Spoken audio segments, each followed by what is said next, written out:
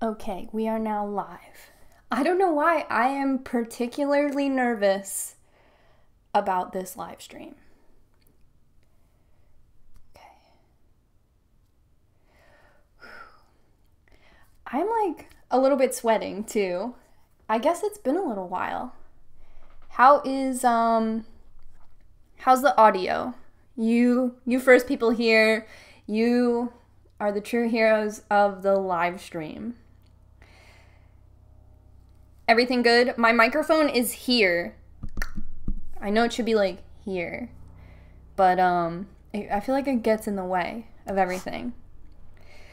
Good audio? Okay, cool. So I have the little chat over to the side where I can see it pretty well, but there's a lot I want to talk about today. I took major notes. I have a beverage. I will fix the lighting as the sun goes down. I have closed all the windows in the house, even though it smelled particularly nice outside, kind of like almost going to rain. We all love that smell. Let's be real. The windows are closed, no outside elements. The cats will probably knock something over, as they do. But I'm going to wait for everybody to get here. Ooh, thanks, Tara. You have been doing some crazy good looks on Instagram with that hair. Ooh. So I have a little bit of sunburn on this arm that stops right here. What shirt was I wearing yesterday? I'm just gonna wait for everybody to get here, or enough people to get here. I'm going to be talking about a subject that, some people have been talking to me about. If you have seen my gentle decline off of social media, today I'm addressing everything. So periodically throughout this live stream, you might hear me catching people up, almost like a podcast when people are like, if you're just joining us. I've been thinking about making this a video where I sit down and film and then edit it, but I have so much to say, and I just think you guys are more interested in long form videos, I guess, when they are in this live format. And I just feel like you guys are more likely to click on possibly an hour-long video if it is a live stream. Plus, I would love to interact with what you guys have to say, because this is a sensitive subject to me, to you guys. Hopefully putting the word addiction in the title of this video has not made it difficult for you guys to click and find this video. YouTube stuff aside. Today, I'm going to be talking about, are we all here? One drink.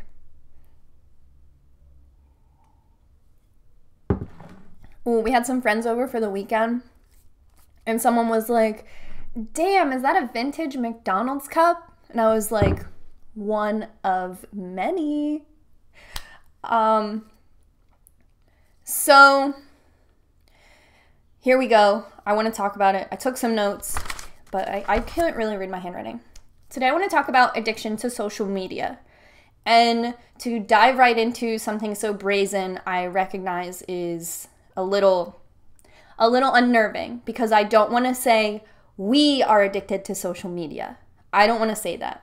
I want to talk about just maybe myself and the last couple weeks, and how I have been trying to take a step back and really take an understanding and accountability for my own actions in my peer group in real life.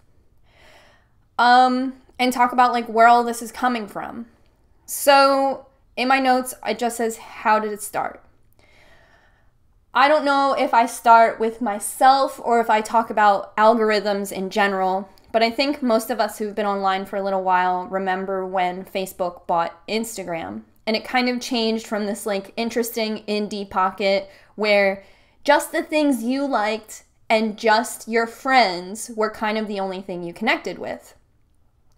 I like to think of this as maybe a golden age, because it connected me with you guys, I feel the most. I interact with a ton of people who are I started following you 2 years ago. I started following you 3 years ago. I don't generally interact with a ton of people who are I started following you yesterday. Maybe that's a consequence of they don't want to reach out yet. They're not warm enough up to me, but in my perspective of that, that's when a lot of the following I have now sort of was implemented. And I believe that's because Instagram, you had to look for what you wanted, but it was more satisfying. When they changed the algorithm out of chronological order, it was to engage us with the app. That's what it's for. People are saying it's glitching. Let me make sure I'm on the good internet. I am. Okay, people are saying if you refresh, the glitching does stop. Okay,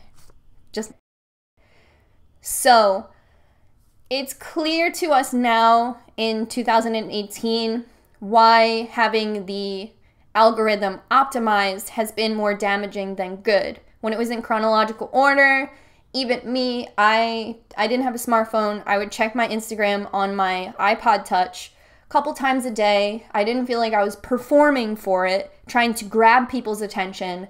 I just felt like I put what I was comfortable putting out there, and that was interesting to me. It's kind of how I met the most fundamental group of friends I had when I moved back to Philly.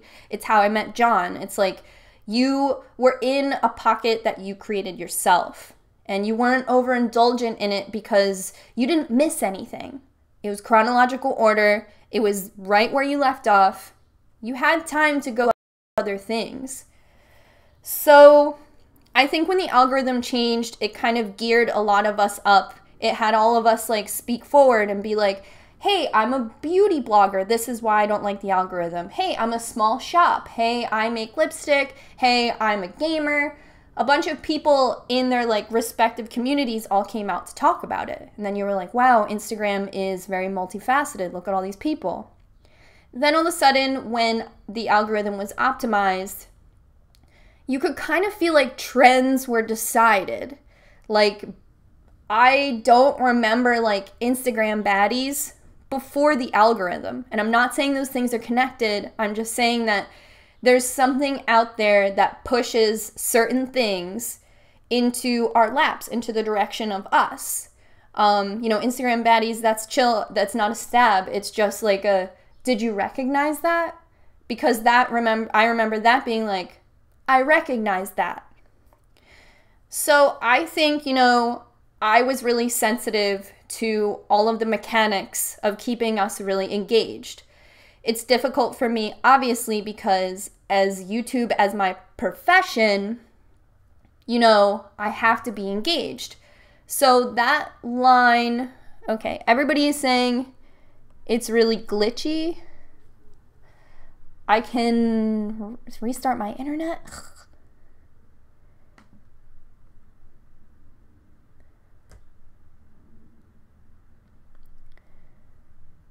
Okay, we're trying to figure out the glitch problem. Let me make sure nothing else is open on my computer.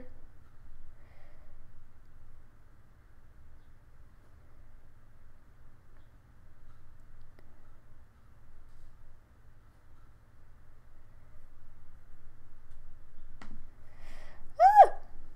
Okay, I'm restarting my router.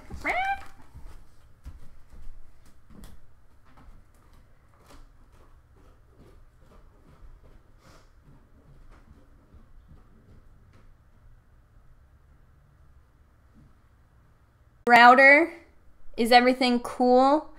Love to hear from someone.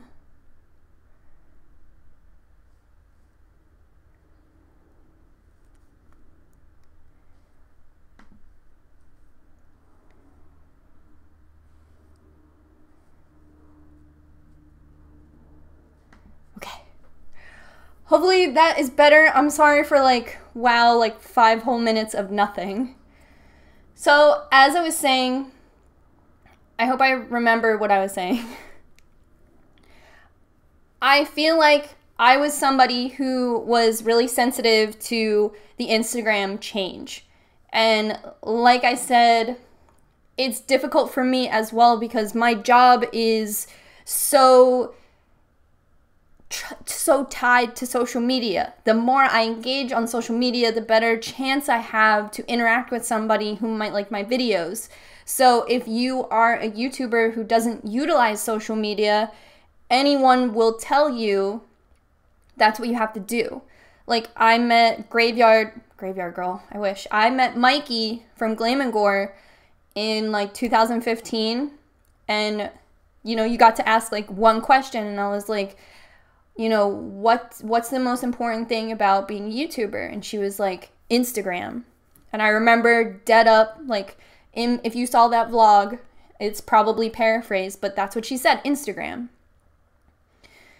You probably remember a ton of creators like trying to like swim up for the surface for air, because when the algorithm was optimized, that's when people looking for us couldn't really find us anymore. And that's when people are like, oh, like, you gotta ring the bell. And there used to be that on Instagram too, like select push notifications. And even some of you guys tell me like, I still have push notifications for you. And it's like, that's when you see my content. So for me, this created this like false urgency all of the time. And it was like people talking about not being seen on Instagram. And then people like me, a little more OG, have been on social media and stuff for a little longer. We remember the good old days. And then it's like now you have to compete and fight. When social media before was, like I said, you went there to enjoy the little things you liked. I felt like Instagram was a little more indie. They weren't talking about it on the news and stuff. Like, at us at NBC6 on the Instagram. Like, it was a little more indie then. And, you couldn't put money into it. You couldn't advertise on it. You just did your best. And it, like, kind of worked for all of us. Even now, I can scroll back to posts that have more engagement than currently. So what do? You constantly try to get to a place where you're optimized because you remember it being good. I think that's something that tied me to my phone so much more. And it was a slow thing because I was like, my friends are on Instagram and my career benefits from Instagram. And it's not just Instagram, it's Twitter as well. And it's the scrolling and scrolling and scrolling. And I feel like all of these things created very negative effects on me because, and maybe you as well, like maybe you're relating, but I'm not trying to tell you social media is our downfall. I just want you to hear my story. And maybe you relate. Maybe you're like, So I feel like everything I'm about to say now is after the optimization. And by optimization, I mean when Instagram and social media started to show you things out of chronological order. They started using algorithms to foresee what you wanted to see. So you lost control of the content you're exposed to. And by exposed, I mean like you don't decide to see this stuff. Your phone shows it to you. I feel like this created side effects where I was exposed to negative things, exposed to negativity through potentially comments from people coming onto my Instagram who didn't mean to. So they're leaving negative comments to me, which I was not very exposed to before the optimization. Like I said, I had a niche kind of following, so you had to find your way there. You didn't just fall from the sky onto my Instagram and you're like, this ugly bitch. That didn't happen before. So not only am I being exposed to negativity blatantly so, but I feel like it's a negative side effect to view things, negative things, all the time. Like, how many people can say, I went online for 10 minutes and I saw something that hurt my feelings or had a negative effect on me? Just 10 minutes. That could be waiting in line to get a cup of coffee, you check your phone. Waiting in an elevator, waiting for your bus to come. 10 minutes, and you were exposed to something negative that you didn't purposely want to see. Imagine going on your phone for 1 hour. That's how many more opportunities to potentially see something negative. Whether it's a fight, whether it's somebody dying and they need money for their GoFundMe and you can't help them. That hurts you. If it's a celebrity breakup, if it's like a YouTuber who's in trouble, how many times do you see something that makes you go, what should I do? and then you tell yourself, I can't do anything. People around you will remind you, it's just the internet, so you keep scrolling. But like, if you do that 6 times a day, 20 times a day, how many times do you see something like, oh, donate to this crisis, and you can't afford it? You don't have time to because you're just checking your phone in an elevator. You feel guilt. You feel heavy. You know, how many controversies, how many outrages, you know. That aside, there's also the best of the best. How many times have you seen someone have a fairy tale wedding, someone have an amazing vacation? I know something that has hurt my feelings for like no reason. There's this one like viral tweet from like maybe the last year where it's a girl and she's like, I had a bad weekend and my boyfriend, sorry, it's fireworks. My boyfriend surprised me and took me to Disney World.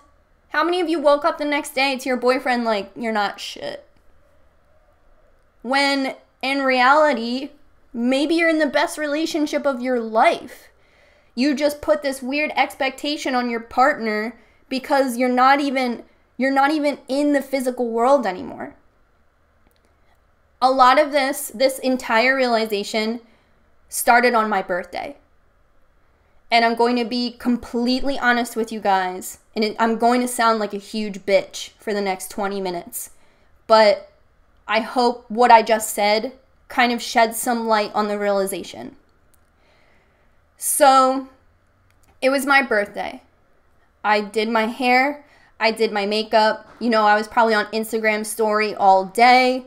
I celebrated my birthday for a couple days, so you guys were wishing me happy birthday. I felt good. I was like, yeah, it's my fucking birthday. Like, I never thought I'd be 28. Like, look at my life. Look how good it is. Look at all these cats I have.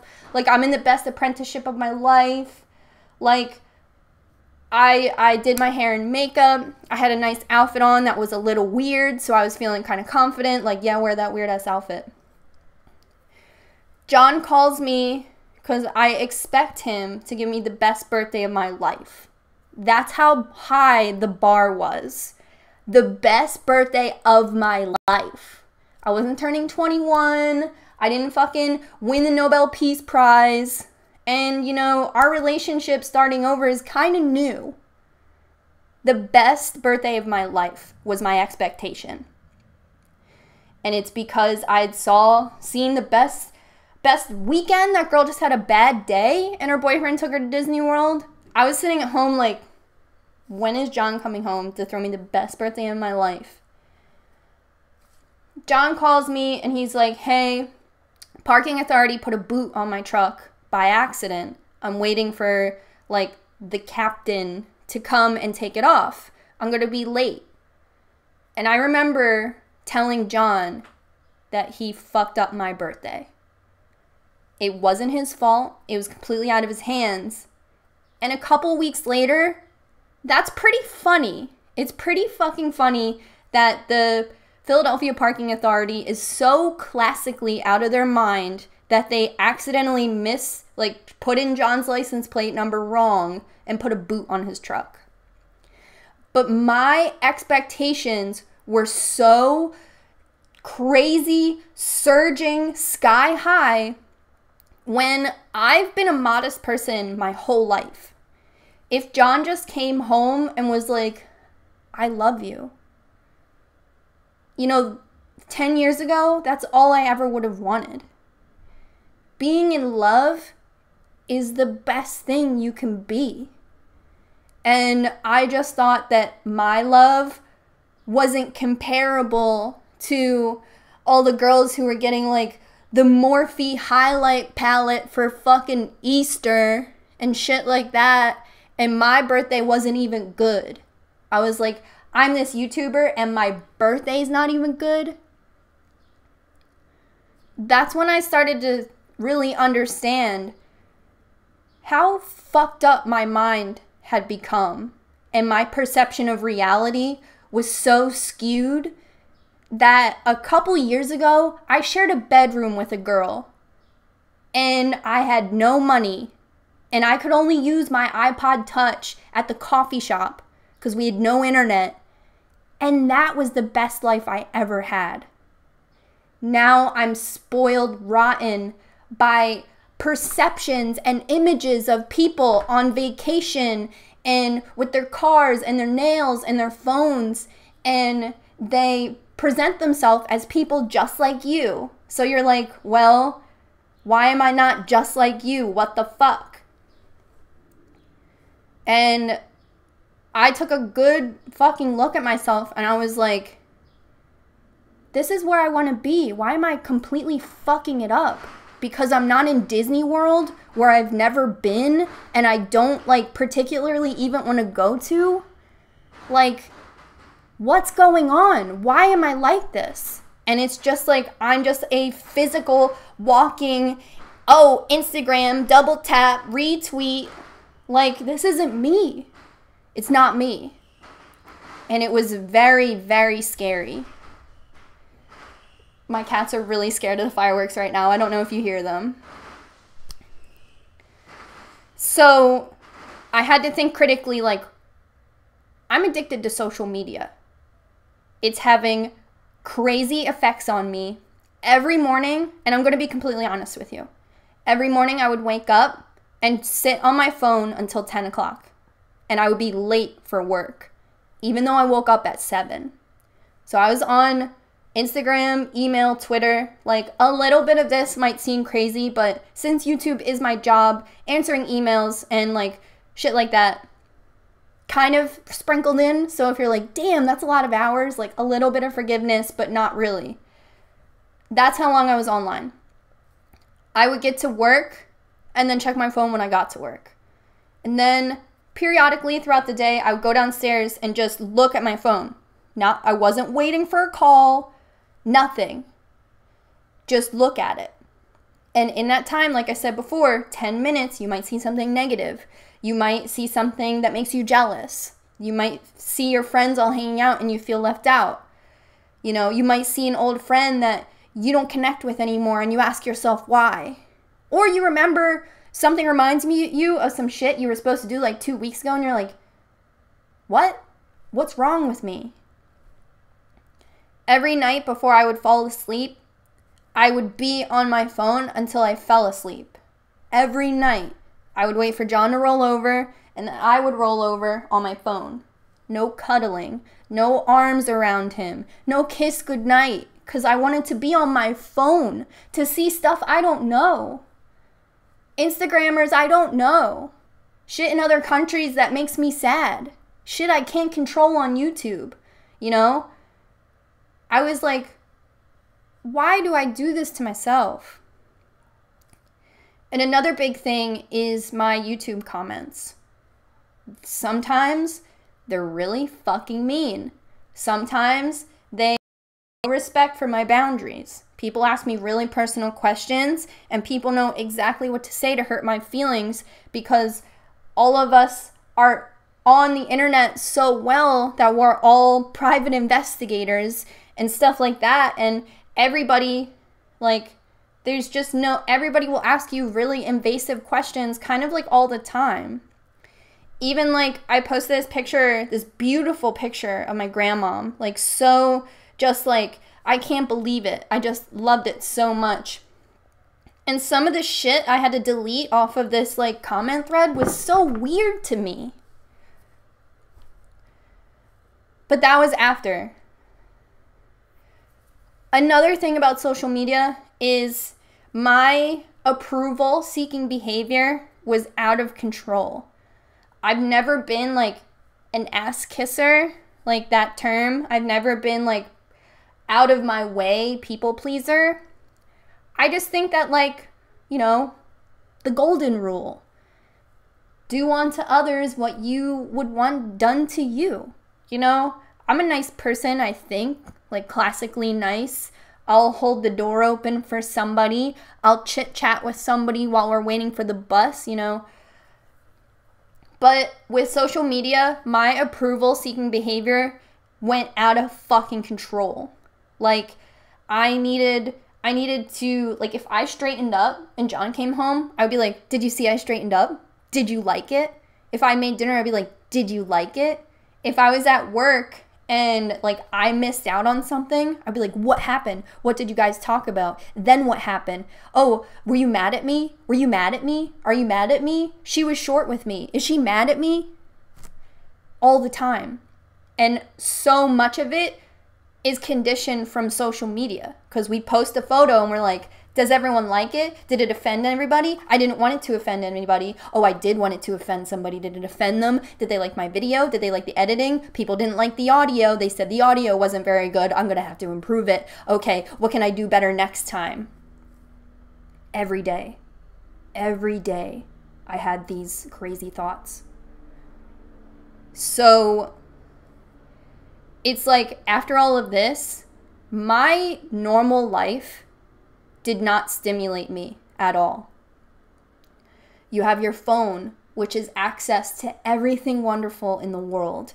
Jokes, pictures that are pleasing to you, information, stories, feminism. And that's one thing too. Am I feminist enough? I hope so, because everyone's watching.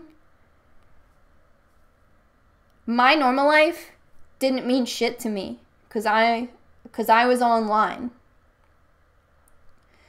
So it's like, because of that, all of the negativity was very exaggerated in my head.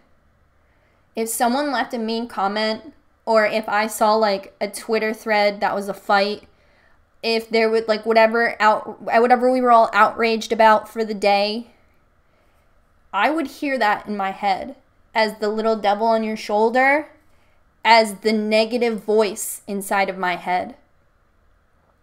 If somebody messaged me and they were like, what's her problem? She's so fucking dumb. Like anything like that, I would be like, I can't believe this guy said it was dumb. I can't believe that fucking, okay, like, that's fucking dumb because I looked at your username and you're fucking dumb. Like, all day. 10 times a day. 20 times a day. Like, when my freckle videos came out, I was so defensive that you couldn't even talk to me in real life. Because I would be like, well, I can get fucking freckle tattoos if I want to. Well, I already had I already had freckles. So, like, that's okay if I already had freckles. Like, I just got them enhanced. Oh, you can't get enhancements? Oh, well, the Kardashians get enhancements. What the fuck? Why can't I just be me? You don't want me to express myself? To anyone who talked to me. To anyone. Because I was so defensive online, and in my head, that shit carries over. And that shit sticks on your clothes, and you take it to work, and you shampoo people, and you're like, well, I had a fucked up morning because someone I've never met and whose opinions literally shouldn't matter to me, it's all over me. Like, if you are in your head for 6 hours, like, you ever go to work in a bad mood? Or you ever fight with your partner before work? Or they text, if anyone texts you, I need to talk, and you spend the rest of the day at work, like, if someone fucking talks to me, I'm gonna pop off. Like, when I worked at McDonald's, the guy I was seeing at the time, like, we used to get in arguments. Like, it was my first, like, trial, like, heavy-duty relationship, and we would fight via text message. It was before smartphones. We would fight via text message while I was at work. And it was like being in a cage. Now I'm fighting with people I don't know. And it's like, oh, I gotta get that clap back. I have to say the last word. I have to defend myself. And then people are like, oh, you only respond to the negative. And then you're like, well, yeah. The negative is what sticks to you, and it hurts, and it fucks you up, and it's psychological. It gets in your head, because you're like, hey, I thought I had a pretty good haircut until I posted a picture of myself on the internet. Now I wish I never got that haircut, and now I wish this, and now I wish I was prettier, and maybe I should get lip injections, and maybe I don't look like what that girl thinks is beautiful. Well, what is beautiful? Not me. So, then what? All of this negativity, you feel like shit. So you do your makeup, you look good, you post a picture of yourself, and the cycle continues. The approval-seeking behavior. I'm on my phone the rest of the day. And then I'll say shit like, I'm too busy. Like, I have probably only gone home to see my grandma like 3 times this year because I'm too busy. But if I wake up in the morning and check my phone for 3 hours, that's 3 hours I could have did my hair, my makeup, and went to the train station. My house was a mess. And I kept saying shit like, well, I just moved in, when I would be up here watching H3 podcast on my phone the whole time because I can't even watch anything because I'm not stimulated enough. If I'm watching a TV show, I'm not stimulated enough. So I have to be on Instagram too. Like, it was just endless. So I made so many excuses. John would be like, is there any clean laundry? And I'd be like, no, I was busy. And I would take it really personally when it's like, that's your best friend. Do his laundry. Like, do it. Do your laundry. But I would say shit like, well, I was busy. But you could trace my day and see that I was on my phone for 7 hours. But I was so engaged that, like, I didn't know. I think something that has really hooked all of us to our phones, and I hate to say it because when it came out, I loved it, and it's stories. Stories are on Instagram, it's kind of like, or Snapchat. You take pictures or videos of your day, and they only last for 24 hours. So it's kind of like if you put substance in the photos you take, they disappear unless you save them. So, stories. I used to do stories all the time. I would have stories every day.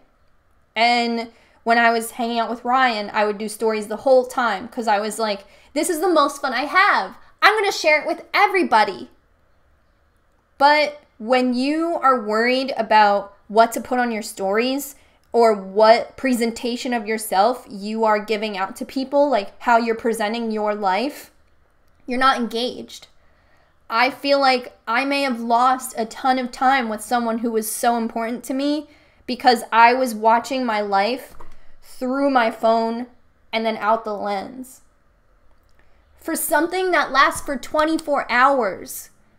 Like, you can save your stories to your phone and keep them for substance, but quitting stories has been something that has really grounded me and keeps me alive in whatever moment I'm living.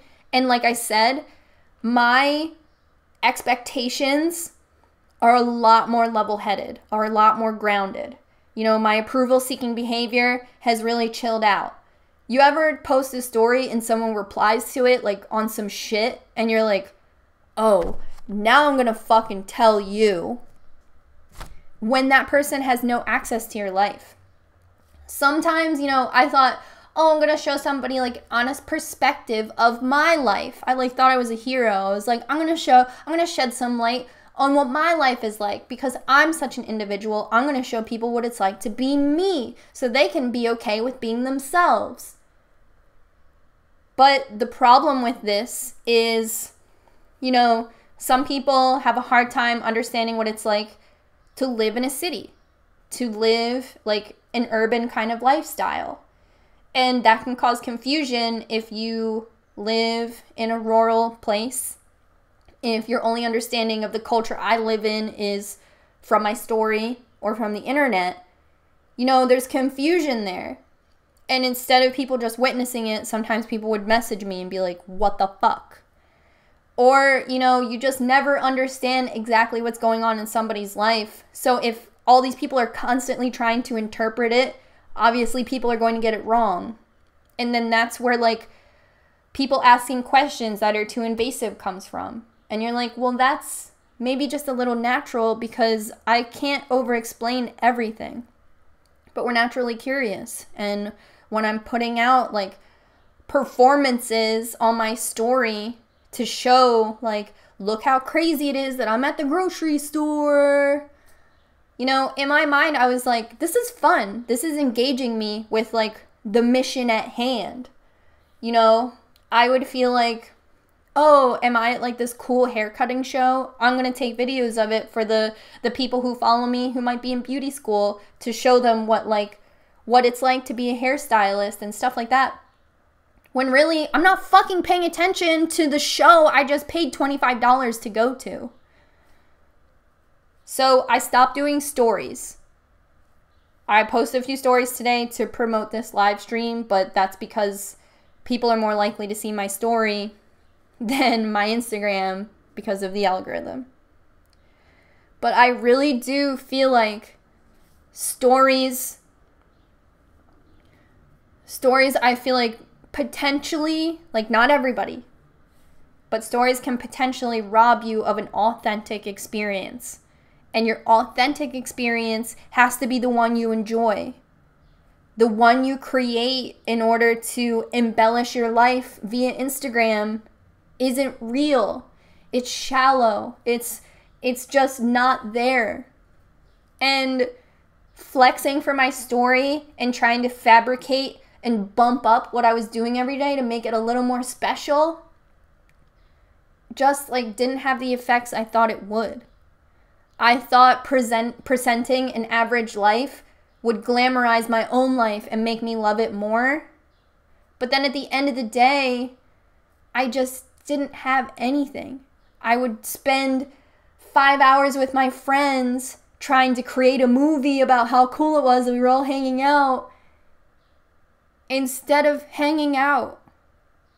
That might not be the case for you. You might be able to snap that photo, get back in, show everybody you're having a good time. This is my perspective. This is me trying to cope with my addiction to social media and how devastating it has been to take a step back and look at how much I've fucked up everything just by being completely 1,000% engaged in social media and stories and making social media content for basically an invisible audience, you know? Before the algorithm, before Instagram was optimized, I truly felt more connected with the people. And now I'm so worried about the people who are going to say something mean to me that like I only produce the best of the best. And imagine that. Imagine only seeing the best of the best of the best every day. The best outfit, the best makeup, the best hair. You go out the door and see the regular people in your neighborhood and you're like, they're butt fucking ugly. You don't have the latest Tarte palette, you're butt fucking ugly. If you spend 5 days off social media, 10 days off social media, it changes. So after my birthday, I said, get off your phone. I had put my Instagram app to the last page of my phone, and John deleted his Instagram. So the first couple of days, it was easy. As easy as talking yourself up to jump in a freezing cold pool. Everyone's watching you. Someone already did it in front of you. And you're like, I know once I jump in, I'll get used to the water. But I know it's going to be fucking cold when I jump. I jumped in. And I didn't take any pictures during the day, which is something I do constantly. I take a picture of my cat, my food, my house, my trip, my commute. When I get there, all day, I take 1,000 pictures. I have whatever iCloud package is $10 a month is the one I have. Why? I didn't take any pictures. One thing I had, like I said earlier in this stream, if you just got here, one thing I had a really hard time with was hearing negative thoughts, like hearing my own negative voice over and over very loud in my head. And I remember I saw this tweet recently that was like, anxiety, conspiracy theories you have all day about yourself. And I was like, yeah, that's perfect. Because that's what I have. All day, I just remind myself about how imperfect I am in the eyes of the world, and how I'm worthless, and how I can't fix it without plastic surgery, without going back to school, without, I don't know, being with somebody else, having a car, moving to New York. All day in my voice. All day, like, oh, no one fucking subscribes to me. All day. So I started reading, and I had picked up a few books because I like to pretend that I read, because that's popular to say that you read. And I decided all of the books that have been sent to my P.O. box by you guys, I'm going to fucking read, because it's really nice of you guys. It's very intimate that you liked a book and you sent it to me. So I did that. And I got through my first book pretty quickly. And I would take the bus. I wouldn't ride my bike. I used to be like, oh, my bike is the only time I'm truly unplugged. But there's no test, because both of my hands are obviously on handlebars. The true test was to take the bus and not check my phone. So I started reading. A girl from Australia sent me a book of poetry and a manga about a cat who loves his owner. And I also got a book from Korea about, I think it's called 100 Shadows, but I've been calling it Shadow Rising. I read these books. And to be engaged with literature that wasn't dialogue, because whatever you read on Twitter, whatever you read on Instagram, it's dialogue. So I was like, okay, this was to reset everything in my mind. Like, here's someone else's voice. Because if you read something online, it's still interpreted the way you understand and comprehend language, because it's all dialogue. So I was reading, and I didn't take a picture of the fucking book. Read it because you want to. That's what I told myself. And to spend time, like, obviously trick myself, but to spend time without that negative dialogue was really helpful to me. And it really helped me just create some sort of structure in a place where no structure has been. Then I looked at everything else in my life that I have put aside or done half-assed because I was online. I moved in to this house, I would say, in February, and I was still not unpacked, with no excuse. So I cleaned. I cleaned the house. And a little bit of approval-seeking behavior. I wanted to impress John, but I wanted John to know that, you know, he didn't have to pose with me on my Instagram to really love me and give me the best birthday ever so I could take a picture of it. To know that he loved me. And like I said earlier in the stream, to be in love, isn't that some of our favorite things? And again, I was sleeping next to him at night without my arms around him because I wanted my hands on my phone because I thought I was going to see something better than love. I lived in a house that was trashed with my own shit and my clothes thrown everywhere because I have to have the best outfits for Instagram, because this was all you saw, just this. You didn't know that my room was a mess and that my living room was full of boxes and that the cats were tearing up the boxes. You know? It's just, I just was like, so I didn't know. So I started cleaning. And it's hard to clean and it's not a performance for Instagram. You know what I mean?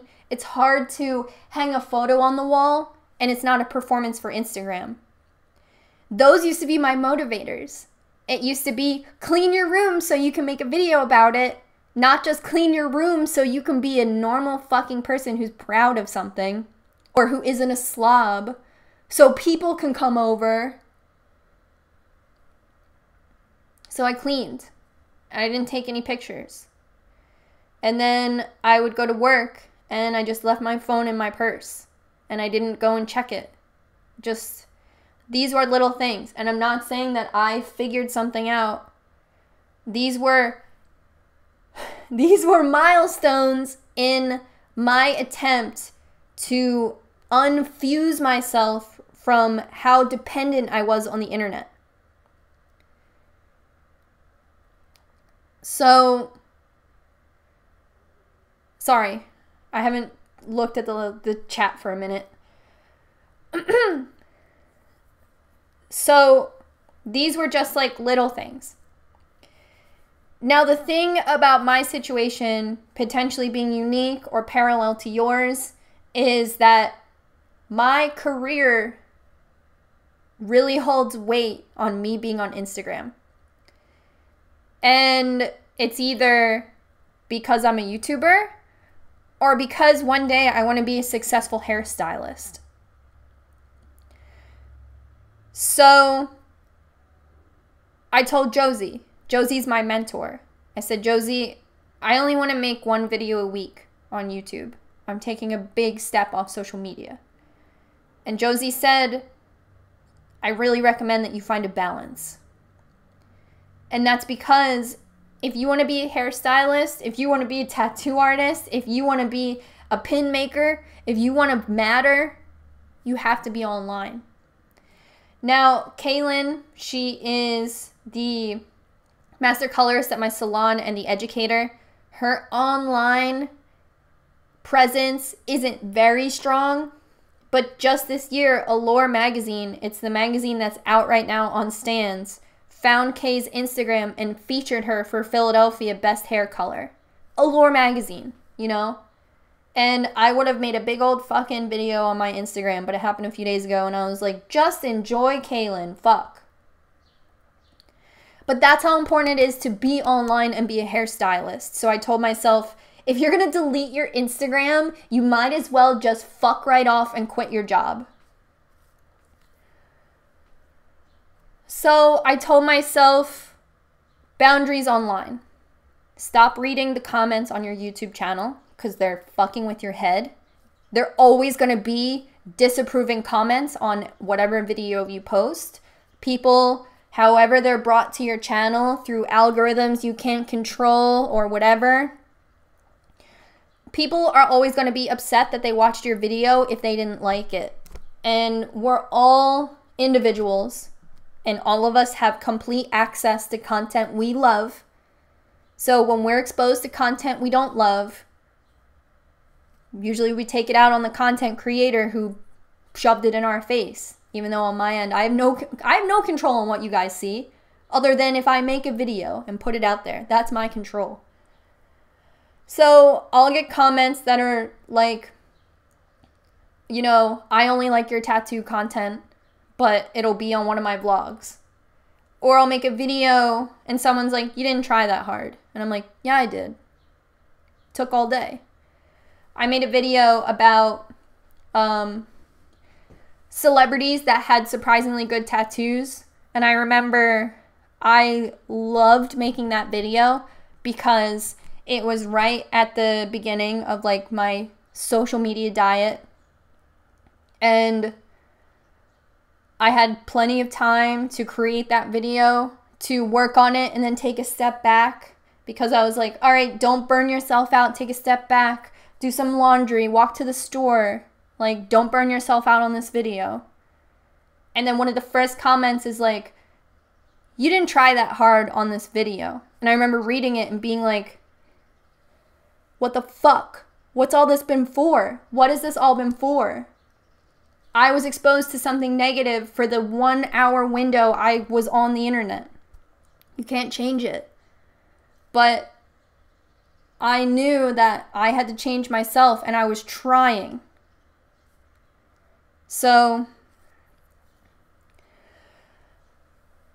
just making boundaries for myself and understanding how much time I was going to allot myself to being online, and obviously not exposing myself to negative things. Twitter is a place where I am exposed to a lot of negativity because it's kind of where I get all my news.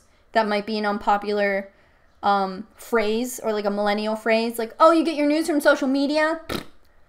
But I do, because I think that whatever is trending on Twitter is what we're all talking about, so I feel like it's pretty authentic. What we're saying is like usually opinion based, and opinions aren't facts, but they lead you to what is happening, and then you can decide to do research.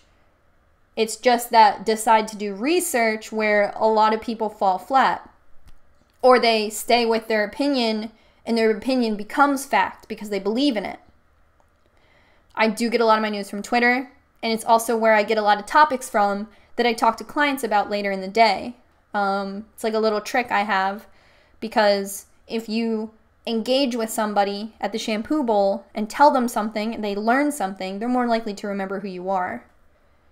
So I check Twitter every day, and it's often where I'm exposed to something negative.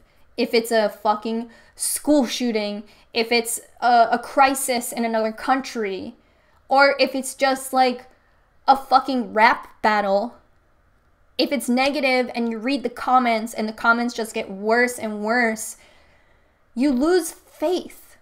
You lose faith for humanity and the people around you.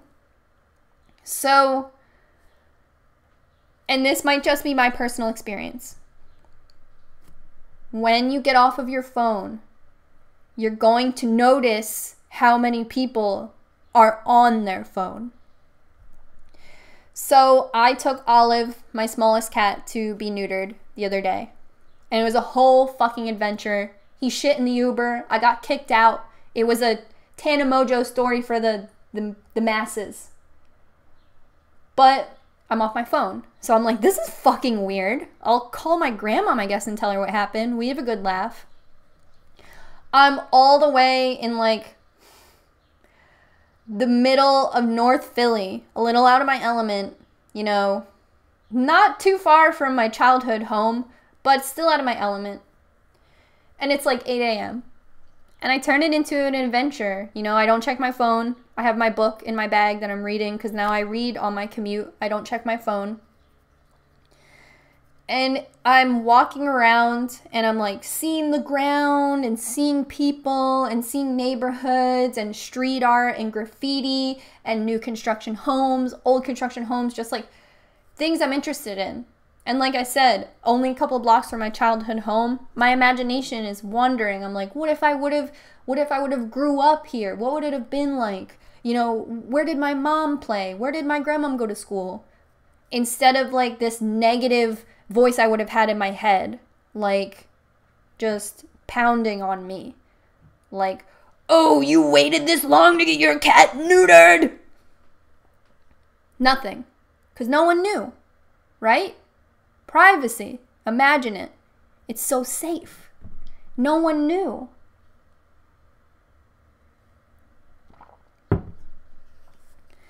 So I take a subway. I take the elevated train line. It goes above the city. And I'm waiting on the platform, and everyone's on their phone. Now that I'm not on my phone, now that you might not be on your phone, at least all the time, moderation is what I didn't have. Everyone on the platform's on their phone. 1, 2, 3, 4, 5, 6, 7, 8, 9, 10. Across the platform. 11, 12, 13, 14, 15, 16. Everyone's on their phone. Young, old, you know, well-dressed, poorly dressed, just like business casual, mom, you know, you kind of can read people by what they wear and look like. I'm not on my phone. And it's a little surreal. It's a little out of this world. It's a little Twilight Zone. No one's looking. No one's looking at me. No one's looking up. You're just on your phone. And if you drive, you might relate to this. When we're driving, if we stop at a stop sign, if it's a red light that turns green, John will have to beep beep to like tell the person like, hey, look up, it's green. This, if there was a way for me to calculate this data and be like, this is more common than 4 years ago, I feel like those numbers would represent people on their phones distracted driving. In the last week, 3 that I know of, 3 pedestrians in a hit and run in Philadelphia, separate occasions. One woman killed a kid in South Philly on a side street, which means she wasn't going fast, she just wasn't looking. A kid in the crosswalk killed him. And I don't want to say it's because you're on that phone killing kids because you're on that phone. But standing on the subway platform, the elevated train line platform, seeing everybody on their phone was very surreal because it was me. Every time I would take the train, I would take a picture of the train, take a picture of my shoes, take a picture of the skyline. Oh my God, it's so fun. I take the train 4 times a fucking day since I was born, but woo! Look how cool I am. So from the train, I transferred to the trolley because I don't want to take Lyft or Uber because I used to be like this. I used to only have access to the train, the bus, my bike. I'm like, remember that? It was cheap. You had no other option. Do it. I'm on the trolley, and these 2 kids see the book I'm reading. And it's like a boyfriend and a girlfriend, and they're younger, like school, maybe on their way to school. And I'm listening to their conversation, kind of like, obviously I'm reading a book, but I hear them, and they're just like a new relationship, like a high school little thing where they probably only see each other like on their commute and at lunch, and it's the best part of their day. Like, I could relate. Love is the best thing. And I just felt so captivated by them and happy to the point where I was smiling in real life, unprompted by like a meme or like dialogue. Literally just saw something I enjoyed and it made me happy. I don't know what kind of person I am that is not a normal occurrence, but I'm very pessimistic and usually in a bad mood because I saw something on my phone that made me angry that I can't control. So I took that experience with me and was happy that I was able to capture it. They were talking about the book I was reading, and they were like, oh, I read that. And instead of being like, these people on the bus wouldn't mind their own business looking at my book, I was like, I am so captivated by these kids. I love. I love 2 kids who've both read the book I'm reading, which was interesting to me. And just like, here I am on this trolley, and it's the only place on earth I want to be because there's no urgency. Social media makes you want to be doing something all the time, and it's not the best thing ever. Then you're wasting all your fucking time. Are you waiting in line, loser? Because I'm fucking surfing in California. Fuck you. When there's no urgency, all of a sudden, I can enjoy what is so simple. Around this time, John invited me to help do the interior of the Bronco. And this is what I would have said before. No, I have to film. And I have said on this channel, if you want to be a YouTuber, you need to be comfortable with saying that. And your friends have to get used to it, or they're not your friends. I've said that. But filming all the time and constantly creating YouTube videos because other YouTubers I watch are on a crazy fucking schedule makes no sense to me because I'm a small YouTuber. Making as many videos as Graveyard Girl, 1, doesn't fucking matter because my numbers don't change, and 2, obviously it has done a lot of damage to her. So at least I caught that shit early and was like, just make 1 video a week. Just make 1 good video once a week. And if it's not that good, it'll at least be like the 5 videos you used to make a week when you thought you had to make that many videos a week. So I had time to work on the Bronco with John. And I had time to learn how to install a clutch. And I think it's so amazing that John is somebody who can work with his hands to create something. And I used to think I can create things I'm proud of, but they're not tangible things.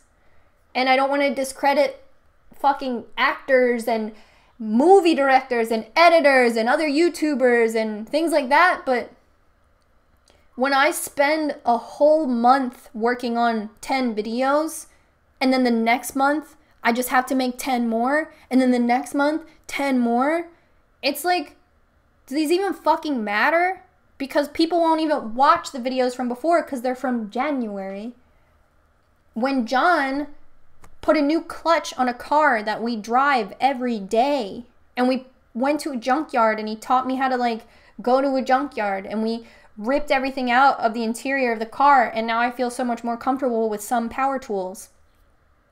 And we talked to people in the junkyard, and I didn't take 1,000 pictures to like commodify what I was doing, because when you novelize something that the 10 other gentlemen in the fucking junkyard have to do every day for their job or their beat up cars, or like they can't afford to take it to a mechanic so they do it themselves, when you novelize it and you're like, look at me at the fucking junkyard, isn't this crazy that people do this?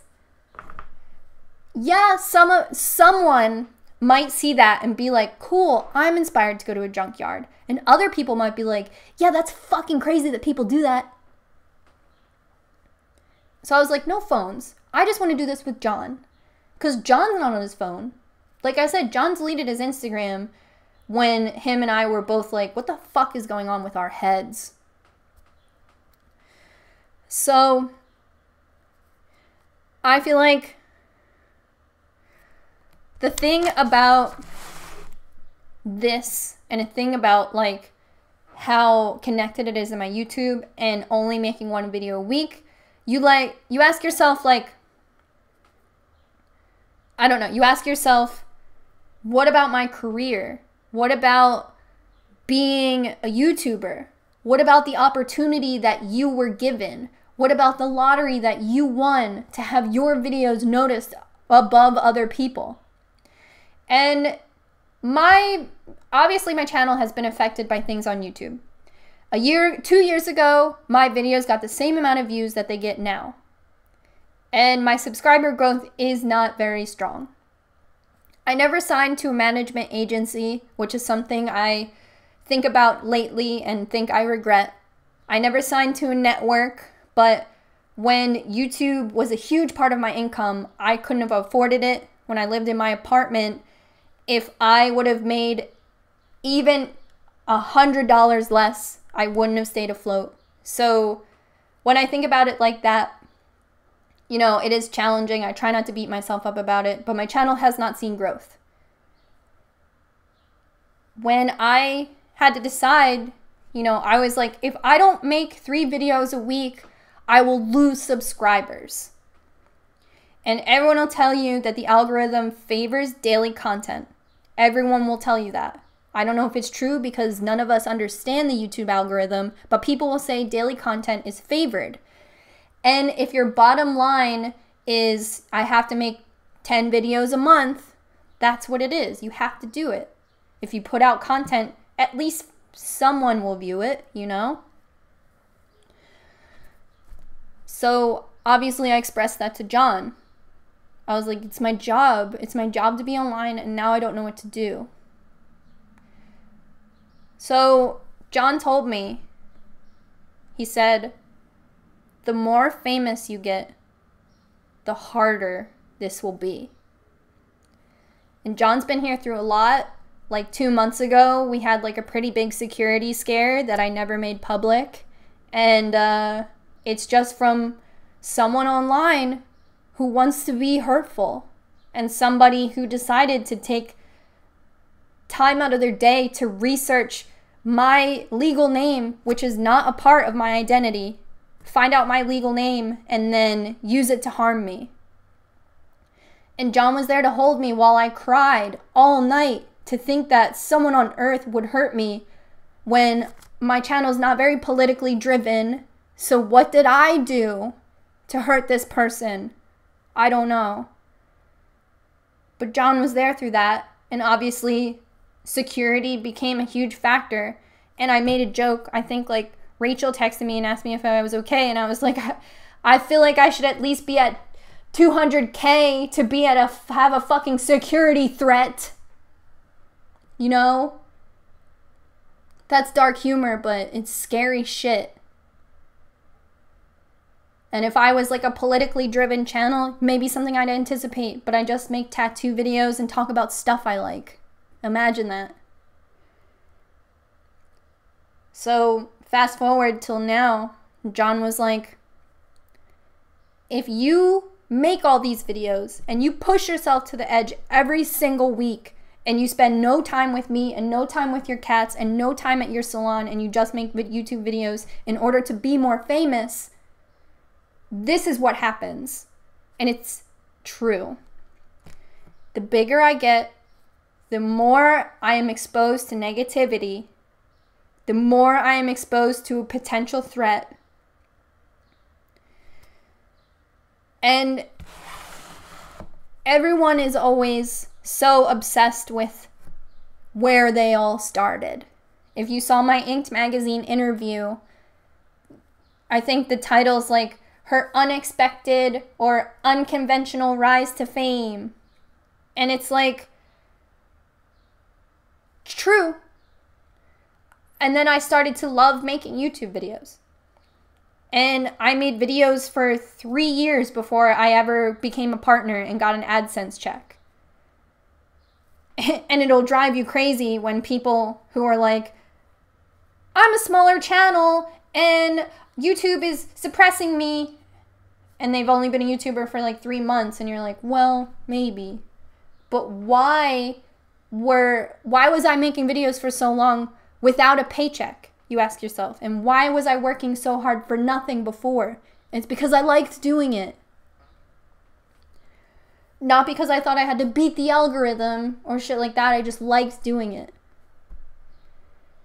If you asked me to make another episode of X-Files tomorrow, I would be terrified. Because I'd be like, that boy is going to find me and he's going to figure out my salon and someone's going to be pissed and someone's going to expose me as revenge or something like that. When before it was just me and a couple girls talking about fucking dating fails.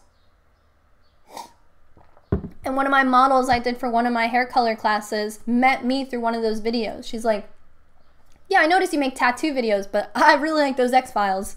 And I was like, oh, that was just a video I made for fun. So honestly, making one video a week, when I put it in perspective like that, sounds pretty nice. When I decided I don't want to grow anymore. You know, it used to be my dream to have 200,000 subscribers, 300,000 subscribers. It used to be my dream to like roll in the ranks of the YouTubers I admire. But I never even used to watch YouTubers when I first started. There was like 2 or 3 that I liked because I just needed the information that they provided. One of the first YouTubers I ever watched was Becca Rose, and she's not a huge YouTuber. She just used to use e.l.f. makeup. And when I got into makeup, cruelty-free, affordable makeup was just something I liked. So it was only until like 2 years ago, when you probably started hearing me talk about H3H3 and stuff like that, that I started to watch other YouTubers and watch Phil DeFranco and get engaged with the community. And then that's when I was like, I want to be like them. I want to go to VidCon and I want to meet YouTubers because I'm a YouTuber. When I had my meetup, I didn't watch any other YouTubers. I just wanted to have one. And I just wanted to have vegan donuts there. And I wanted to bring prints from an artist I really loved. So much influence kind of has shaped the way my YouTube has gone. And it's interesting It's interesting to decide that you don't want to be famous in order to protect your soul. And I'll watch like one of the YouTube channels that we watch a lot is called Looper. And you get really hooked on Looper. I'm sorry, I have to clear my throat. And one of the Loopers we watched the other day was like actors who quit, like who didn't want to act anymore. And I was like, damn, that has to be crazy. You have this great career and you just decide you don't want it.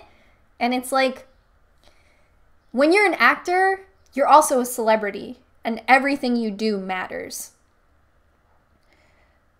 I used to think, you know, I have a video that used to be on YouTube. I took it off. But in the video, I'm like, what do I want to be when I grow up? You know, I want to be like Tina Fey. And it's like, oh, so you want to be famous? Now I'm not completely sure, because fame now, every celebrity is under a microscope. Every YouTuber is under a microscope. And that's difficult, you know. I've said this before in another video. When Ryan passed away, I went and looked at his YouTube history to see what YouTubers he liked. It's intimate. I know a lot about a person by what YouTubers they like. You could probably say the same. And one of the YouTubers he was watching was iDubbbz. And I tweeted something about iDubbbz P.O. Box. And I remember I got a lot of like messages that like iDubbbz is really problematic, this and that. This is fucked up, Quicken. And I was like, yeah, you don't know the whole story. This is like the microscope I'm under. I wanted to send iDubbbz a letter, and now I have thought about it, and I was like, that would probably be too heavy if someone sent me that letter. Like, oh, my friend who's dead really liked you. Thank you for making him laugh before he died. If I got that letter, I might be like, you're welcome. Life is so fleeting.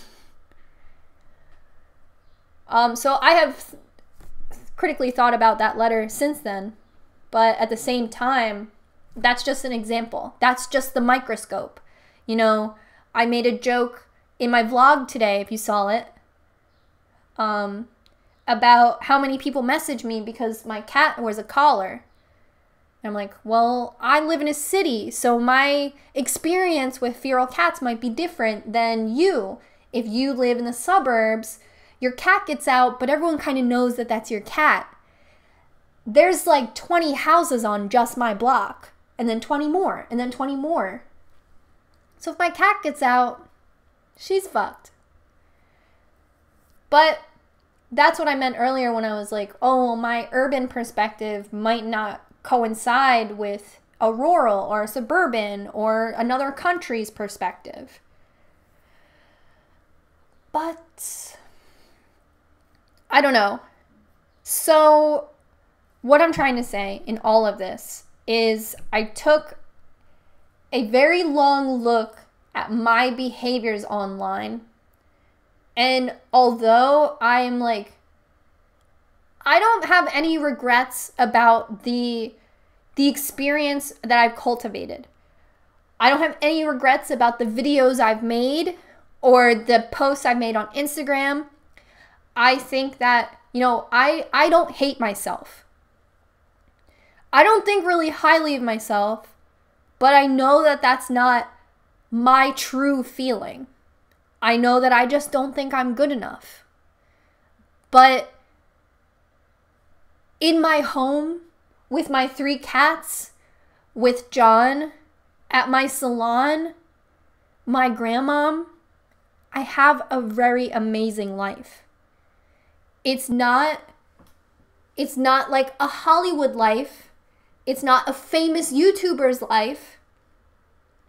You know, but if the power went out, you know, for 10 days, today, tonight, right now, I would know that my life is pretty good. I think some of the loneliest times I ever had were at my apartment. completely by myself. And I thought living alone is the best opportunity. I get to decorate and have all these videos, and my subscribers are my friends, so I'm never alone. But I was on my phone from the moment I walked in my door till I fell asleep with it in my hand because I was truly alone. The people online don't substitute for human interaction, but they'll camouflage your need. You'll think, oh, I'm like talking to this John online. He's pretty cute. Like, I got it.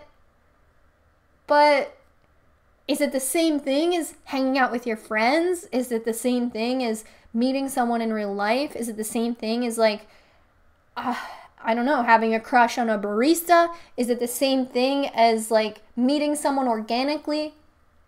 I don't know. It's like all of that's kind of gone. Now that I'm not online, I find myself like talking to strangers in passing. And I also find myself really fulfilled with just the little things, because it's not this false satiation of being online and communicating with people. There's no humanism to it. Like, we can use emojis, but unless I'm talking to your face, I really don't know. I don't know what you mean, and I can't see you. And then I go home and I'm a robot because I haven't talked to anybody in real life or had a normal conversation with anybody for weeks.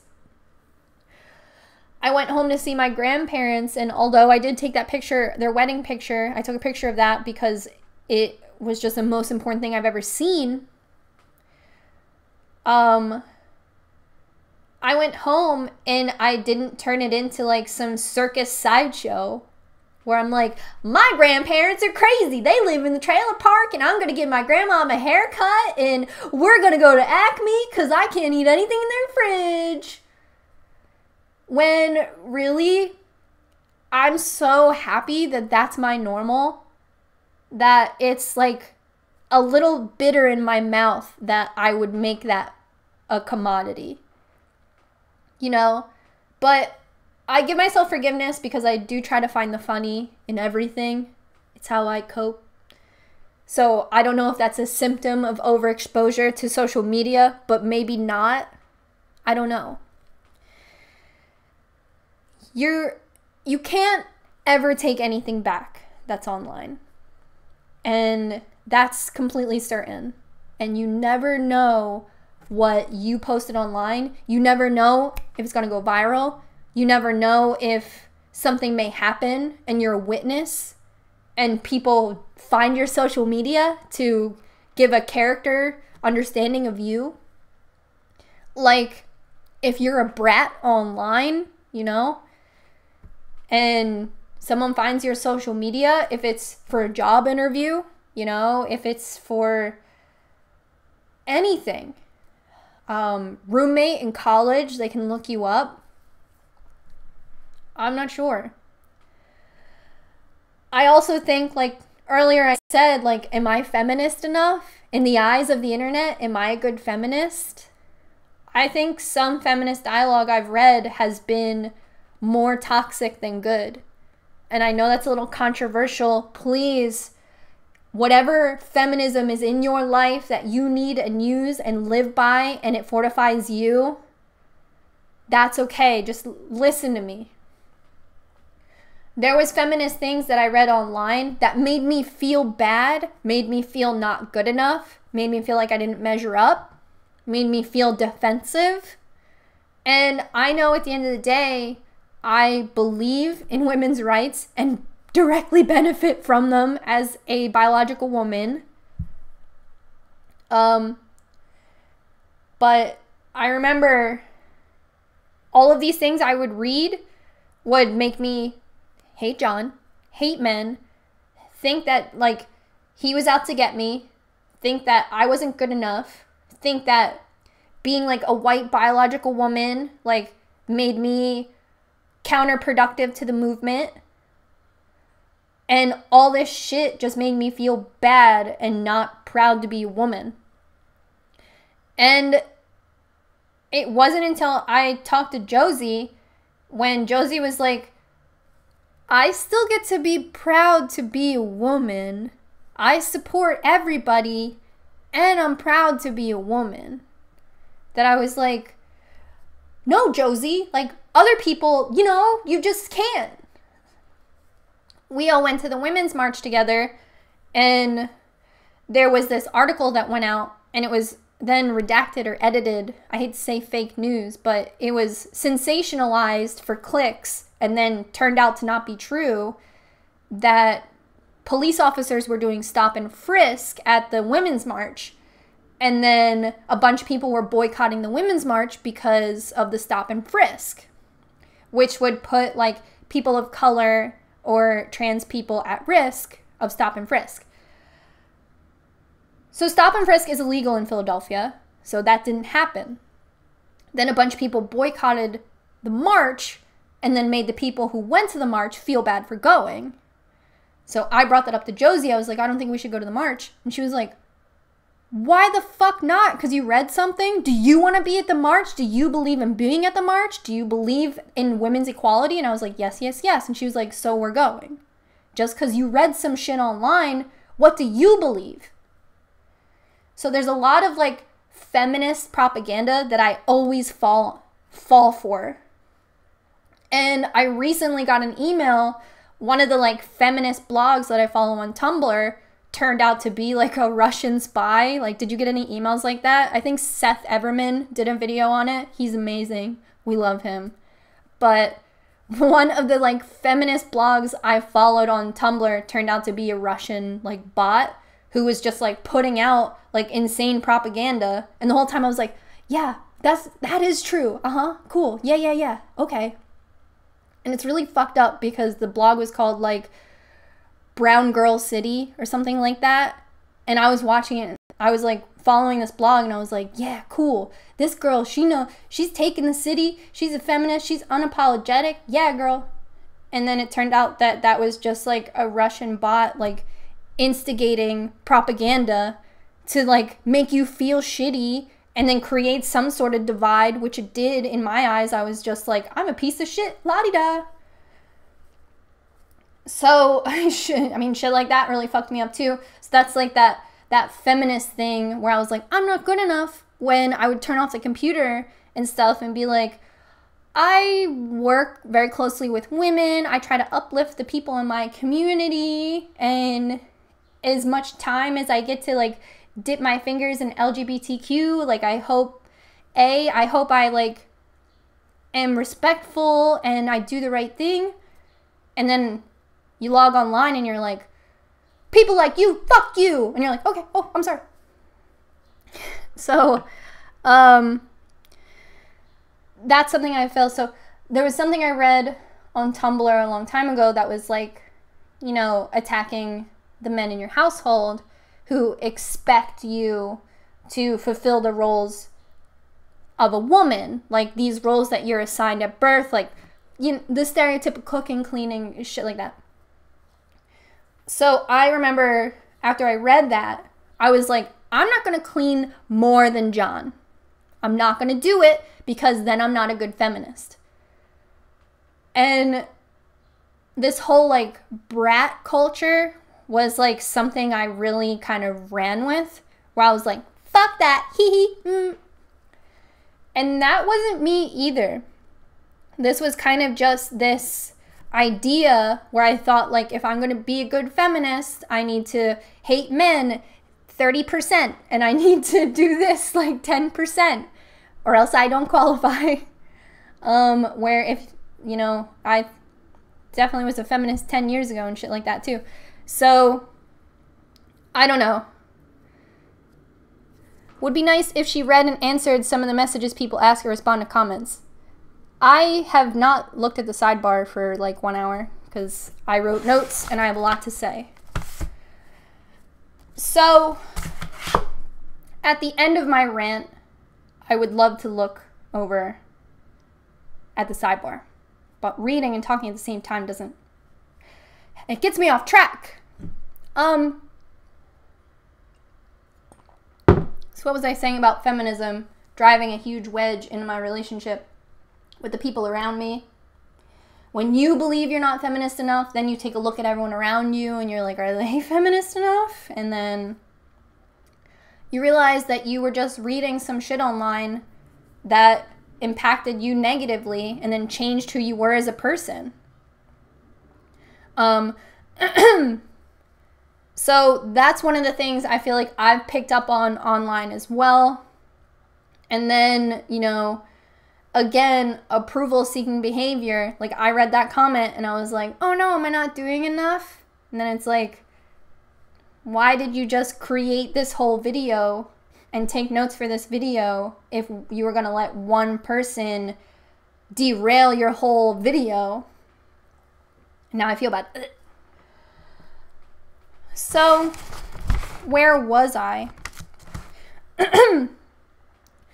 Another thing I feel like, you know, I've said in videos that I felt like I was getting tattooed for the sake of videos, or just like trying to, I guess, fit this image that is popular online. Like I said earlier in this video, if you just tuned in, I feel like the Instagram baddie look kind of became popularized through Instagram optimization. And now, I was talking to Rachel about this, now if you walk past H&M, the girl on the billboard or like the big promo picture outside, baby bangs, septum pierced, striped shirt, and she's like jumping. Like models are always kind of like jumping. And you're like, oh, did my culture leak into the mainstream, or is the mainstream like cultivating my culture as well? Not saying I own indie, but you're kind of just like, man, that used to be freaky. Now it's normal. Now everything's normal. Is that a good thing? Maybe. So, I don't know. So, I feel like when all of this stuff is promoted to us, it kind of loses a little bit of soul. And that's how I feel. So I want to hop into Inked magazine. And I know I shouldn't, because apparently I'm supposed to be in their magazine. But I'm not completely sure, because they want me to promote the video I was in. So, if you didn't know, I was in an interview with Inked magazine for their YouTube channel. And if you didn't know, a couple years ago, they wanted me to be a creator for their YouTube channel.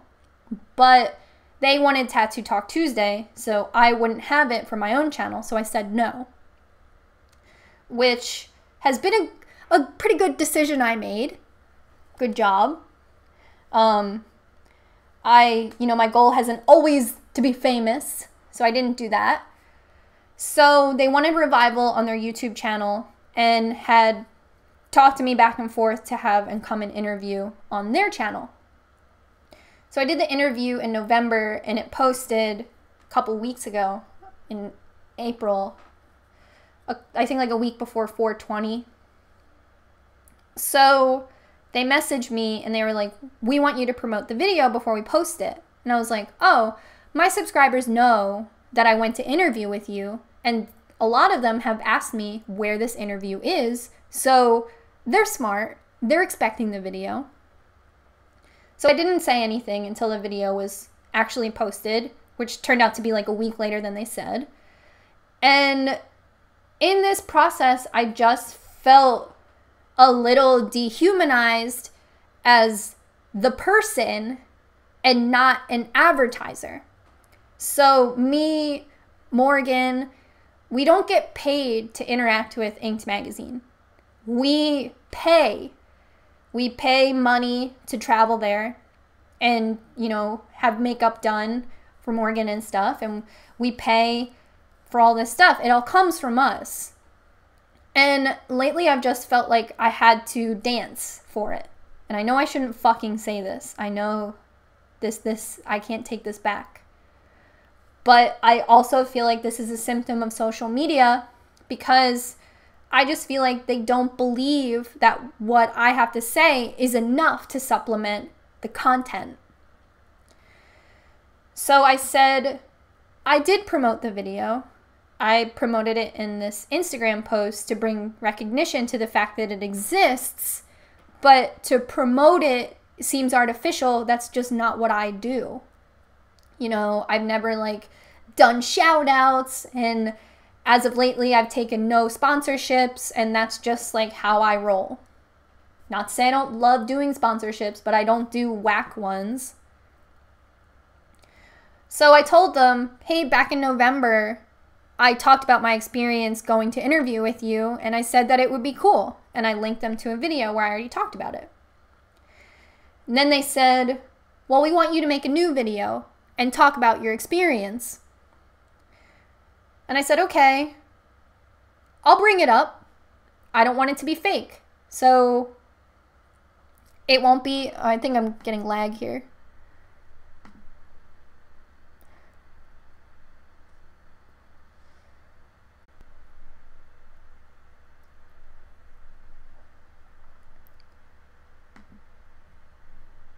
I think it's back. Is it back? Does that work? Is this a new video or is it back?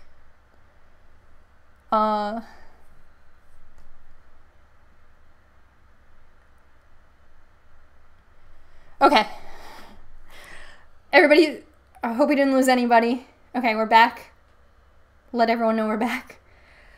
So what was I saying? So, sorry if I'm repeating myself. Let me get back in. So, I didn't want to make like a brand new video talking about my experience because it just seemed a little artificial because the interview was out. You guys could watch it. And I was like, there it is. Cool. You guys left comments. The questions were easy. So I feel like, you know, we didn't talk about tattoo culture, or we didn't talk about like what like tattoos, I don't know. It was kind of just like an introduction of me, which is cool. Putting myself on the chopping block for Inked Magazine's like audience was scary to me because they, let's see, are we good? Is it lagging? Are we good? This emoji? So the interview came out, and I was glad that it wasn't bad. The word bad. I was like, hey, it's not bad. And it was my very first interview, so it was a milestone for me. Very good. So they hit me up, and they said, talk about the video, and what's the word? And allude to you in the magazine in the future. And I said, okay.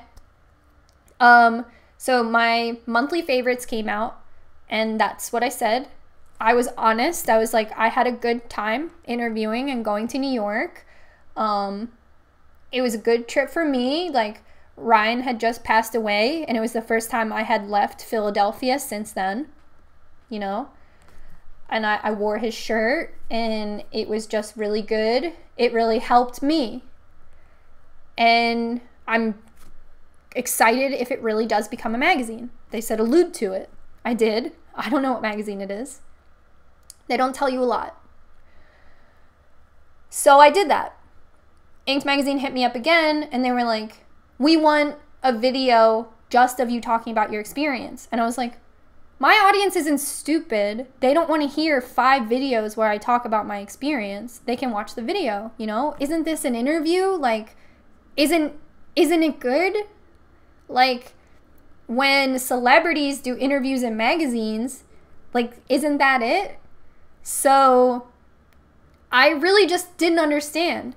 And the whole thing to me just felt very social media. Like, you scratch my back, I'll scratch your back. We promoted you, you promote me. And I really didn't like the way that felt. So, like, even if this is very harmful to my career, like, the Looper, there's, like, one celebrity who, she was on, Grey's Anatomy, and she spoke out and said the writing on Grey's Anatomy wasn't that good, so they like wrote her out of the show. If I'm doing that right now, fuck me. But it felt, it just was sad that it was fake. It just was sad that they just pushed me out instead of trusting that I can make credible content.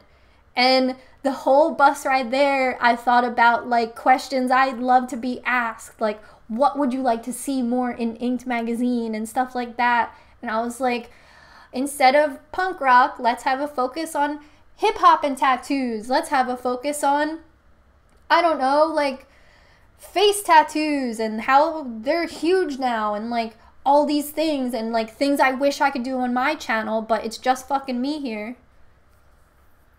And they didn't ask me any of that stuff. And I was like, okay. But here's the thing. It's all so safe. It's all weed and boobs and weed and boobs and weed and motorcycles and Jack Daniels and boobs. Like, there's no room for a Quicken, like, to talk about what I want to talk about. And when they granted me a camera in my face to show me, they put me on ice for like 6 months. They made my audience make, you know, everyone probably thought I was a fucking loser, that Inked magazine didn't want to publish my story. And yeah, I don't know. It was just like a cold, hard truth, like behind the scenes, just like fucked. And I have a lot of faith, like in their, I don't believe she's an intern anymore, the girl who interviewed me. Like, I felt pretty good about her. She has tattoos and she's interested and she's young in the community, in the office. So when I went there, I was like, cool, yeah, you know, this is a good thing. I just felt like Inked magazine didn't want to take a risk on me, and they didn't want to take a risk on, you know, me not being like traditionally a tattoo model, or like traditionally the form that they lean towards. You know, I'm from Philly and this is what I rep, and all I have is what I know. And I felt really confident when I got there. I was like, nothing's gonna stump me. Whatever they ask, I'll answer. And a lot of shit got cut from the interview, but that's normal. It was a good exercise, you know, the first time I'd ever been interviewed by anybody. And I don't want to be overcritical, well, like the actress from Grey's Anatomy, but also I want to do interviews, and I want to be invited onto podcasts, and I want to be invited on other people's YouTube channels and have conversations and not be this bitter bitch. But the whole promotion thing was just like not demeaning, but just like disappointing, because I thought I did good, but I thought that was good enough. To promote your own interview like more than 5 times when like they never made a post about it on their Instagram, which has like 1.5 million followers. What am I doing with 50,000 followers that is louder than you?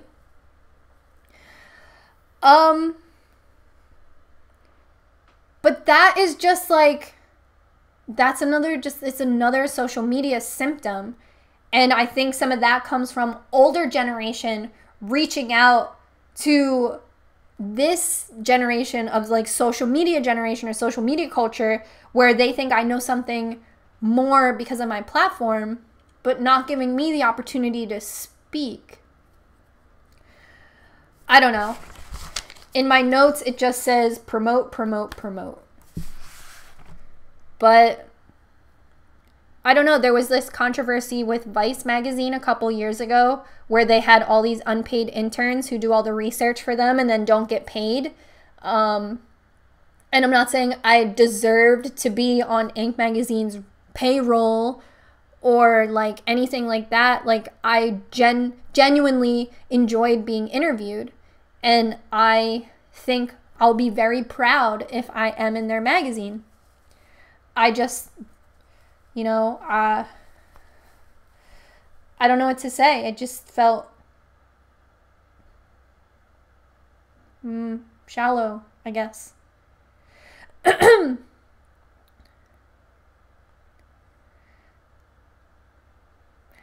Alright, I'm looking at the sidebar now.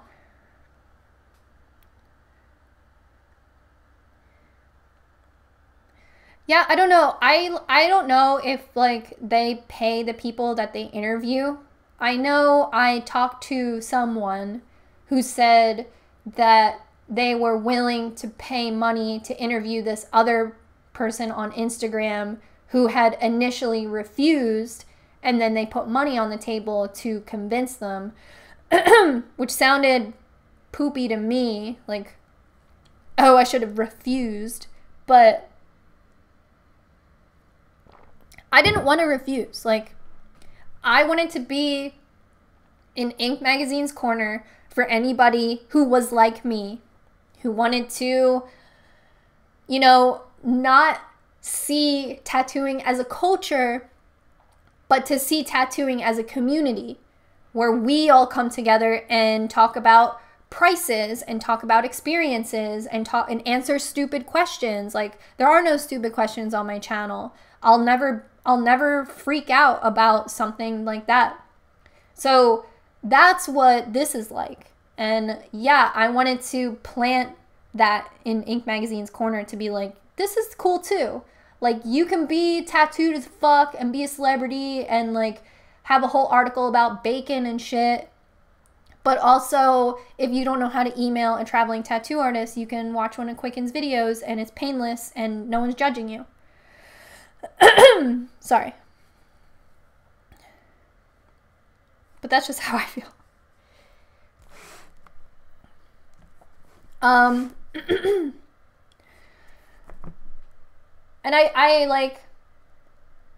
I know how I handle criticism, so to criticize them feels unfair, but that is how I feel. And you guys, you know, you offered good insight onto their YouTube channel, which from a business is worth hundreds of dollars. And like, even someone's comment that was like, the audio's too loud, that is like insight that is worth things to them. And, you know, if you haven't seen the interview, it is worth watching. This isn't a promotion. It's just like, that was a lot of fun. I hope I get in the magazine so I can put it on the table at Barnett Fair and feel really proud of it next to Kaylin and next to Josie. I hope that that's something that happens, and I hope that they believe in me and us to enough to, like, roll in the ranks with them, and I'm not just like social media bait.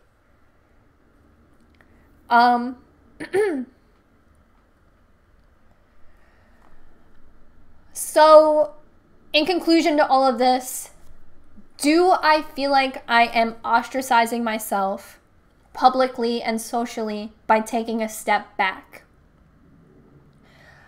I think that I do take a risk, and I do miss the interactions, and I can miss, like, making stories every day. Like, for Cinco de Mayo, we all went to Kaylin's house, and everyone was popping up, taking pictures of each other, taking pictures with each other, and I felt left out because I didn't really get in anyone's pictures because I didn't take any of my own. And Kaylin had this, like, cool thing. It's almost like a wooden candle. You get them at, like, Acme, and it's just a like a big block of wood you put down, and it almost, like, has a wick, and it burns like a campfire, but it's really contained. It's like a wooden candle, and then it burns out. I thought that was the coolest shit ever. It's going in my monthly favorites, and I didn't take a picture of it or anything. I've been walking a lot of places, and we walked to Kaylin's house and walked home. There's so much things that I notice when I'm walking, and, like, I do feel left out. But at the same time, when I get to work on Thursday and I haven't watched Melina's story all week, I can really ask her, like, hey, what did you do this week? And it's not just like, oh, you saw, I went, and then you saw, and did you see that girl I was with, and did you, like, and that's how I talk too. It's not her. And even Josie was like, did you see that haircut I posted? And that way I can be like, no, can you show it to me? And when she shows it to me, it just is better. There's no questions asked, you know? If every time I posted an Instagram photo and I was like, all right, audience, this is a picture of my grandmom. Yes, she is Asian. It would cut out a lot of confusion, but I don't want to do that. So yeah, when Josie can show me a picture, when Melina can show me, like, she went to the beach over the weekend, and I know when I see her, I'm going to be like, how was the beach? Because I have no pretext to how it was. So if it was terrible, sorry you have to relive that, but I want to know. I'm a little interested in that.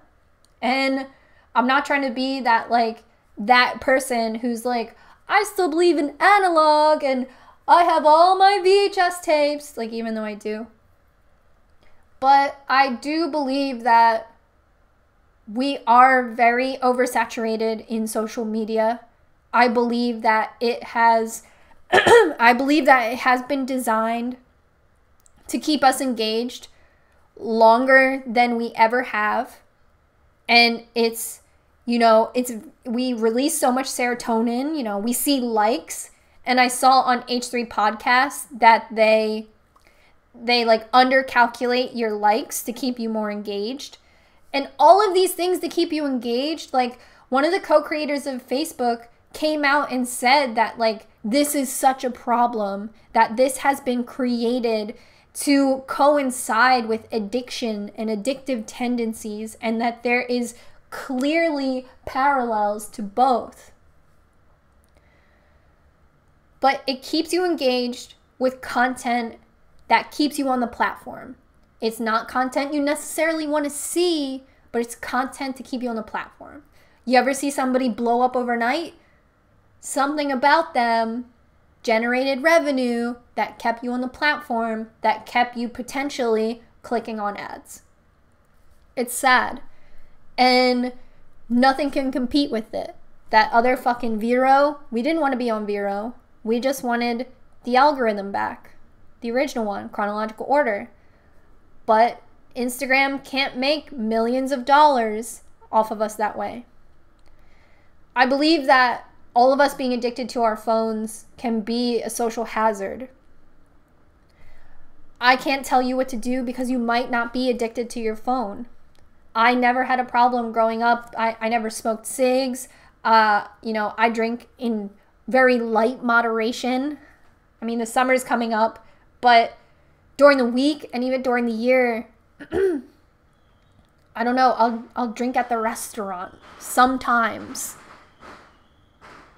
I never had a problem with, like, being addicted in that way. I've never done any hard drugs. But I don't know. You put Instagram in my face and I'm like, oh, what are we doing? Oh, I'll spend 4 hours on this. And I'll watch an entire fucking movie. There's a lot of fireworks. I'll watch, like, an entire movie, but really I'm on my phone the whole time. I completely stopped watching anime. And I don't want to be that person who's like, oh, what did I used to like before my addiction? I'll get it back into it. But I completely stopped watching anime because I couldn't stay engaged with reading the subtitles because I watch TV like this. I finally finished Attack on Titan, and it's like in both seasons, and so fucking good. So fucking good. I was so hooked on Attack on Titan. I couldn't wait to come home to watch it. It was at a point where John called me the other day, and he was like, I was like, hello? And he was like, who do you think the female Titan is? Like, we were hooked on it. And it's so fun to just, like, get back into the things you loved. You know? Season 3 for Attack on Titan is coming out in, like, 3 weeks. So, hurry up. Get on it. But, God, it was so fucking good. And I would never have watched it if I wasn't coming out of this on my phone. And the whole Shane Dawson Graveyard Girl thing, I know a lot of people wanted me to talk about it. And as it happened, I was on the phone with Morgan. I was like, this is fucking crazy. This is insane. And then, like, as it kind of dwindled down, some of the other YouTubers that I like started to make commentary videos about it. Alexa Poletti was talking about it, which is one of John's favorite YouTubers, Trivia. And I don't know, I just felt like I hope that it's authentic. And I thought very much that Graveyard Girl was conditioned by her audience. And she was afraid of her audience. And she was afraid of the negativity from her audience. And I just saw so much of myself in what was happening to her. That video came out like 2 weeks ago. At that point, I was already like on my social media diet. So it was just like a reflection of what was happening to me. But I don't know. Then Graveyard Girl like rebranded herself and came out with that video that's like shot in 4K. And it really just made me think like, I just have to make videos I want to make.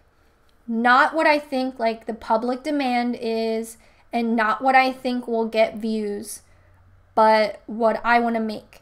Like I said earlier in this live stream, the more famous you get, the harder it will get. And I think that's a good motto for clarity. If you want to be advertiser friendly, if you want to get sponsorships and stuff, I'm also like in a place of financial privilege because I'm not somebody who wants to be rich. And it wasn't until recently that I wasn't living paycheck to paycheck. I save really well. I don't buy outside of my means. And I still spend just like I ever did when I worked at the Swan Boat Rental until now. You know, that's not a humble brag. That just is like me saying that like I'm in a place where I don't have to make 10 videos a month. We own this home, and that's something great. So I think taking a step back and making one video a week and making videos that I want to make will be helpful. And getting back to like what I believe in and not letting my audience dictate how I feel and the content I create and the content I feel comfortable creating.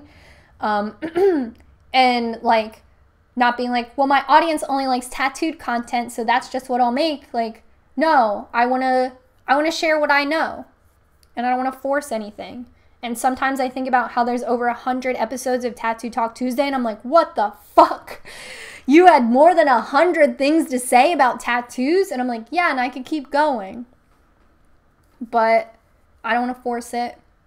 And yeah, I don't want to be so afraid of my audience that I don't know how to make content. And this isn't a stab at Graveyard Girl. I actually, when all this shit came out, I actually DM'd her. And like, obviously she would never read my DM, you know? Let's see where it is. Like, I DM'd her a bunch of shit to just be like, hey, I know what you're going through, and I'm only 2 steps ahead of you, and actually literally can't relate because I don't know what it's like to be in your shoes.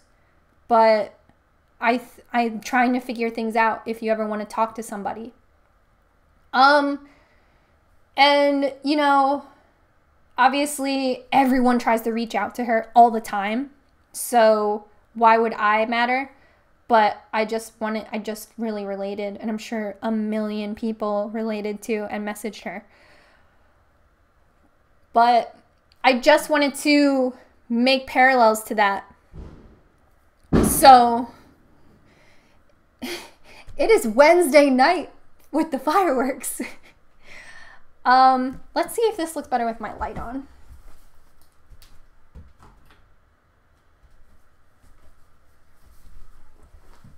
Yeah. Girl. Yeah, I don't know. I've said before, like, I don't have many YouTuber friends. I hit up Morgan like twice a week because I'm like, girl, I'm having another crisis. But I just wanted to reach out to Bunny, and I just wanted to talk to you guys, and I didn't want to make a like reaction to Shane Dawson's video because I was already going through my own thing that like coincided with Bunny, but just like isn't the same. Social media is crazy, and I want to make videos that I want to make because I did that for the longest time. And yes, to connect with your audience makes sense, and to make user requested videos is always really fun and cool, and you guys sometimes have way better ideas than I do, and it's always fun to like hear like a really good video idea and then go with it. But yeah, I don't know. And Bunny lives in Houston, and I used to live in Houston, and when she went to that Toys R Us, I was like, oh my god, I think I worked at that Target. Hi.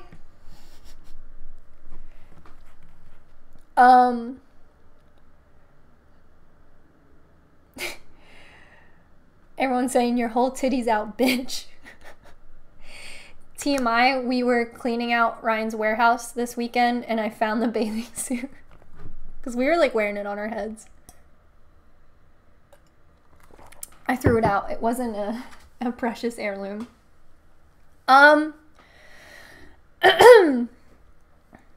So that is how I feel. That's kind of everything I wanted to cover.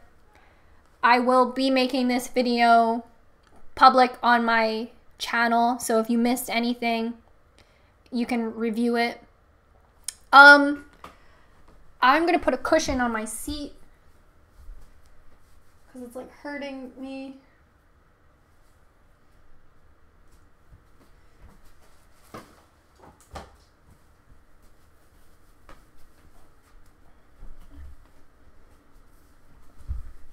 I stood on this chair, or John stood on this chair to like fix this light, and the like vinyl cracked because it's so old. So I'm going to, I guess, check out the chat now. If you have any questions, I guess, related to the social media thing, I'd love to answer those, maybe as a priority to keep everything on subject with the title line. But if not, I'll just answer whatever. But yeah, I'll hold those in like priority. And if you participated in Super Chat, let me just shout you out real quick. Sorry, I have like 3 different windows open. Ashley Ellington, what's up, girl? I see your purple hair. Alicia, right? Hey, Quack, just wanted to let you know I love your content. Keep doing what makes you happy. Thank you. It's really nice. Osiris, what's up? Thomas McGuire, keep on keeping on. Natalie, hey girl. Monologue on Quack. Thanks, Brittany. And Chloe, we love it, critical thinking and growing quick and proud of you. Thank you so much. You know, to think critically can be hard when you do it publicly. Like I said, I don't like being wrong, or not necessarily being wrong. I don't have a problem with that. I just don't like a lot of like blatant criticism that comes from a place of just disagreement, or just like someone doesn't like something so they're critical of it. Like one of the things, like I posted a video about my bangs, like a bangs tutorial, and people clicked on it and didn't like it. And in my mind, I'm like, well, do you even like beauty? Are you interested in hair? Do you have bangs? Do you think I look stupid? Do you think curly bangs are stupid? Why'd you click? So it's like, okay, now I'm checking out the sidebar.